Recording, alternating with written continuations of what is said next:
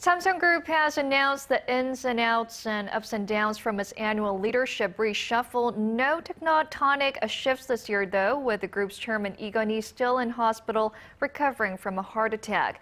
At Samsung Electronics, Yoon Boo-keun, Kwon Oh-hyun, and Shin Jong-Kyun all retain their current positions as the CEOs of the company's various subdivisions.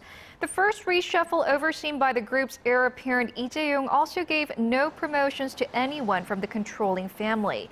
Jae-yeol, Lee Kun-hee's son-in-law, married to his second daughter, was moved to lead sports business at Cheil Worldwide, cementing the couple's control over Samsung's fashion and sports sector.